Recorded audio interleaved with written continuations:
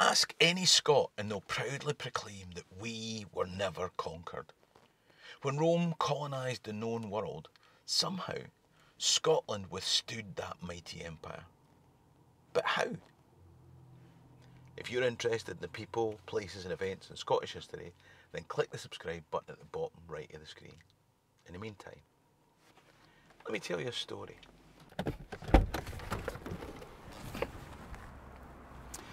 In the video that I made about Hadrian's Wall, I quipped that it was there to keep the English in.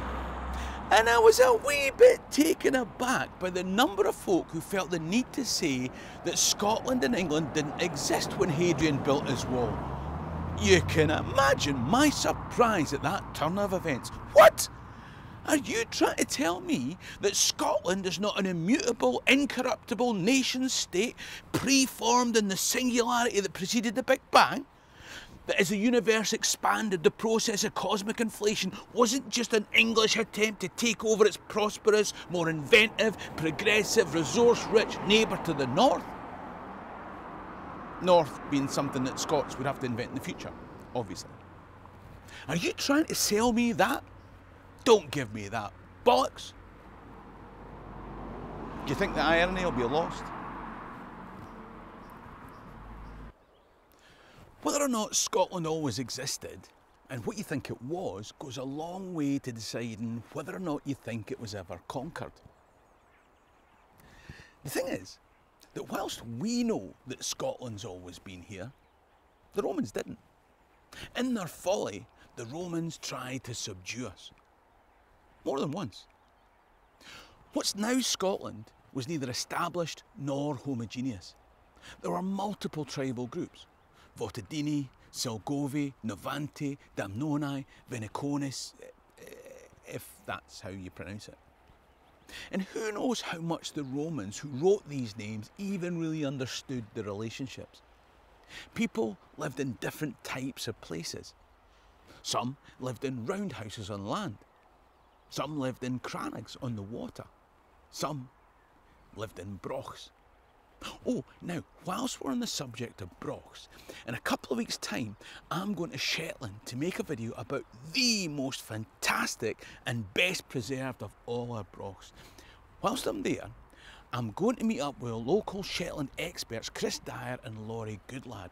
Our conversation will be on my Patreon member page. So if you're a Patreon member and you've got any questions about Shetland and its history, archaeology or culture, then send them in and I'll put them to these two top tour guide, writer, historian, native breed farming museum people. If you're not already a Patreon member, then why not think about joining up? Here's the thing. There's going to be a soaring drone shot in a minute. Without Patreon members, that wouldn't happen. The professional videographer holding that camera and 1,000 other things only happen because of the support of patrons. So a huge thanks to them on everyone's behalf. And if you fancy getting access to extra videos, supporting the channel and having all your videos advert free, then why not click the tab at the top right to become a patron. Now, I live around 3 to 4 miles from the best preserved Roman fort earthworks in Britain. It's one of the many privileges of living in Perthshire. But what would these Romans have looked like from a Scottish point of view? From the time that legionaries set foot on the south coast of what would become Britannia, people had to make hard choices. They knew all about Rome. They knew about the military killing machine that was the Roman army. 100 years before, Julius Caesar had come, saw and conquered, before buggering off back to be Caesar. People on this island knew that nobody had withstood the might of Rome, and that those who tried were enslaved or dead. So what are you going to do? Some will resist, because that's what free people do. Some will cooperate because common sense tells you that everywhere the Romans have gone, they've shaped the very landscape. For hundreds of years, they've changed the terrain to suit their will. Some say that 2,000 years from now their presence will still be etched into the countryside. Everyone has been crushed.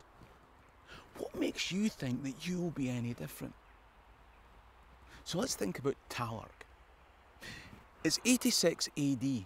He's a Caledonian warrior who came to this place after it had been deserted by Romans. Can you imagine the elation? 3 years ago, the most powerful empire in the world invaded, just like they'd invaded everywhere.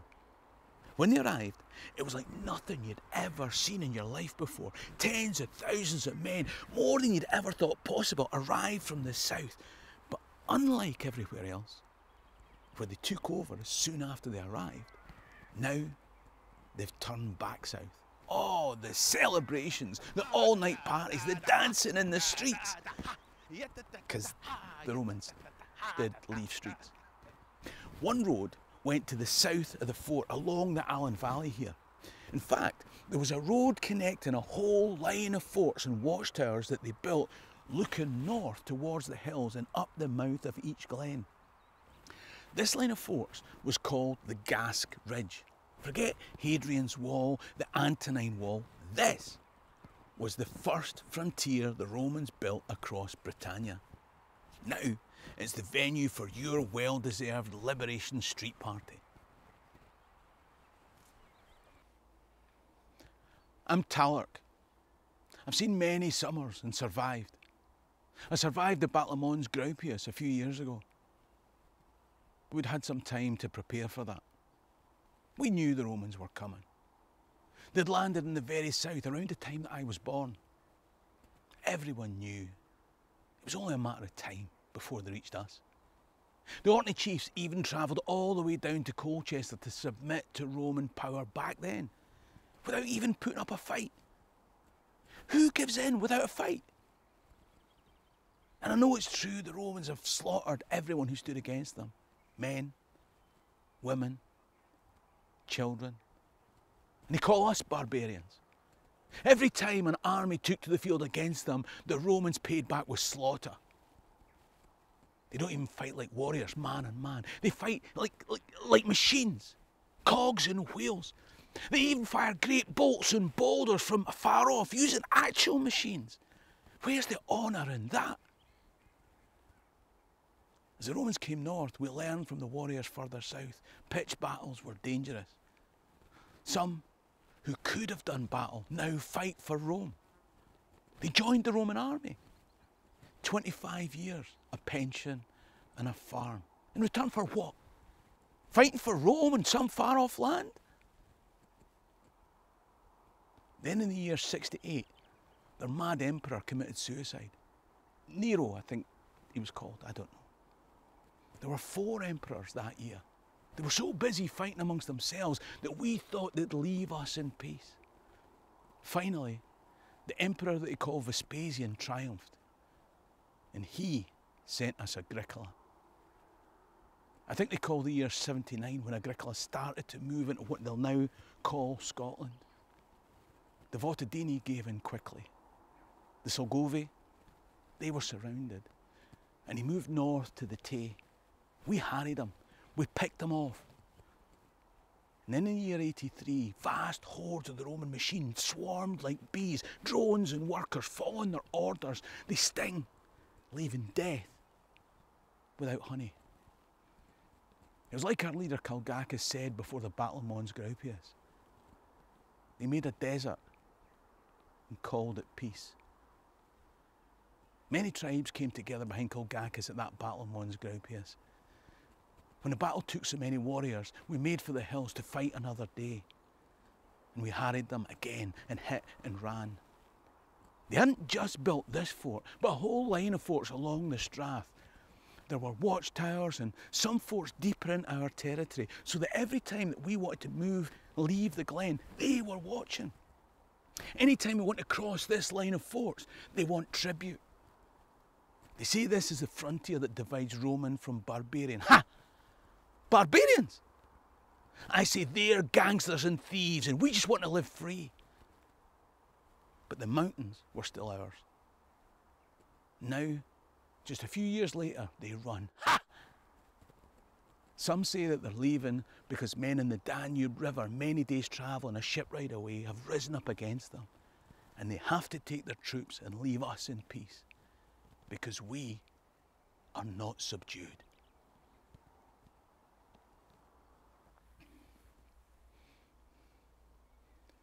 My name's Keiran. My granddad Talarkan fought against the Romans at Mons Graupius. He told me about the celebrations when the Romans finally left and returned south. That was more than 40 years ago now. The Romans are still there in the south. They build forts of wood. Further south still, they tell me about forts of stone, bathhouses, temples and towns.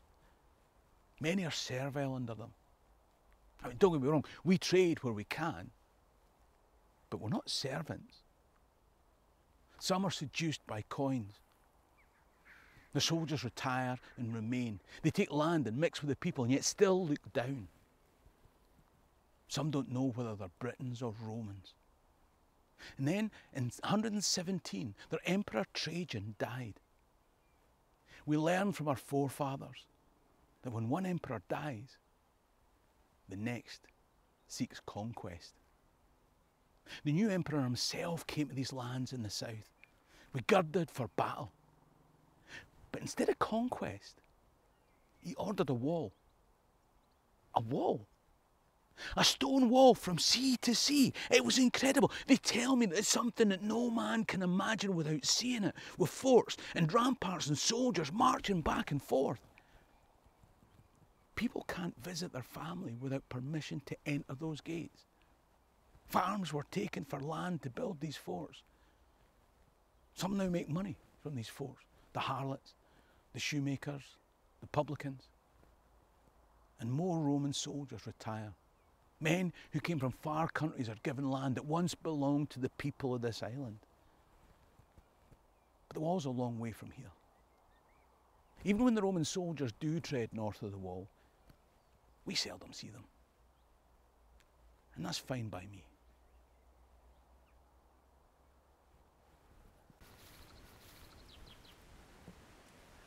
My name's Uradach. It's 170 years since the birth of the person that some call the Christ. It's almost 50 years since they built the wall for Emperor Hadrian in my granddad Keiran's lifetime. For years after that, things were peaceful. We got on with life, farming, feasting, and occasionally nicking our neighbours' cattle. Life was good. My granddad was still alive when their Emperor Hadrian died, and they replaced him with Antoninus Pius. And my father said that Antoninus wasn't a military man, so there'd be no more invasions. In fact, things got worse. It was almost as if he had to prove himself. You know that wee man syndrome? I mean, I don't know how big he was. He's never been here, I've never seen him, but you know what I'm talking about. He sent some guy, Urbicus. I don't know much about him. All I know is that the Romans invaded again, and they killed my uncle and my father. And then they built this wall. There's not much left of it now, because it was mostly made of turf, with stone blocks at its base and a wooden palisade and ramparts on top. When they told me about the wall that the Emperor Hadrian had built, I could hardly believe it. But then they came north to us and built this wall. It runs from the Forth to the Clyde. In front of the wall, there was this ditch that's here. It was filled with all sorts of prickly bushes, spikes, and all sorts of other things. So if you attacked, it would cut you down before you got anywhere near the wall. I was too young to avenge my father then. But my mother brought me up to be strong. We harried them. And the people south of the wall harried them as well. Just like my grandfather's grandfather Talarkan had. That was generations ago. In bitter, brutal revenge, they slaughtered the Navanti people of Galloway. They couldn't escape south because of the wall that Hadrian had built. They couldn't escape north because of the wall that Antoninus had built. So we learned to cooperate with each other, with other tribes. I grew into a warrior. And now they've abandoned their wall, and we have won. 1,000 years from now, All that will be left here will be trees and a ditch, and the Romans will be forgotten.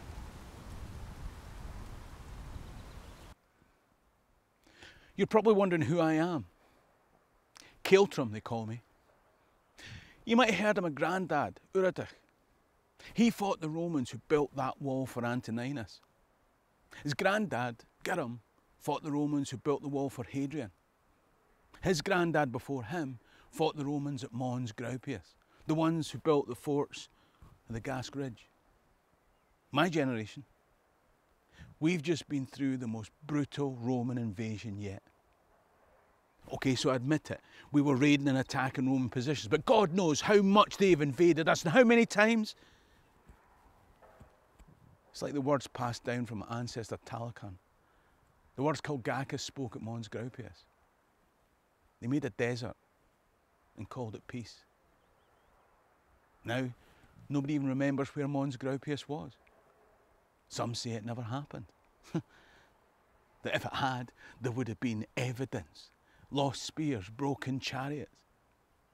But I've heard that that's what Culgacus said, and well, all I'm saying is that the Romans can hardly complain that we raid when they invaded us. Of course, now the people in the south call themselves Romano-British, and the women have married retired Roman soldiers. Once proud Britons wear togas and go to the bathhouse and leave behind the ways of the gods and their ancestors. So yes, we raid. And in reply, the African emperor of Rome, Septimius Severus, came north with such a force as has never been seen in these lands. The fighting has been more brutal than ever. The reprisals more vicious than even Romans would normally stomach. But the spirits were on our side. Even as they were about to descend in the hordes of machine-engineered murderous efficiency, Septimius Severus was taken to York, where he died. His son Caracalla made peace, and there's silver to share. We are still here. Again and again the Romans have come. Again and again they've retreated, leaving many dead in their wake, but not their lifestyle. They tell me that away to the south they have great farm buildings and bathhouses. The retired Roman soldiers live in towns and run affairs. Here, less has changed. It still rains, but we've become stronger. Tribes have come together as one people. The Romans now call us Picts. Painted people, they say, although we're no more tattooed than they are in truth. We are the Picts. Little may they realise it, but it's the Romans that made us strong. Because of them, we were forged into a nation. If you want to know more about us, then click the link coming up on screen now. In the meantime, ha mi an dóchas gwn bí lam alai. Sieri an drasta.